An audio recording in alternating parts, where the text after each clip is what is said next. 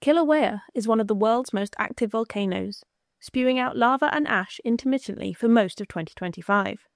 Now a camera, operated by the USGS, has filmed its own demise as the volcanic eruptions come ever closer to the lens. On December 6th, lava was spewing from the crater, sending rocks, boulders and molten material high into the air. The eruption was so violent that it sent one of the live webcams that monitors the feed offline, but not before the camera managed to capture the minutes before its ending.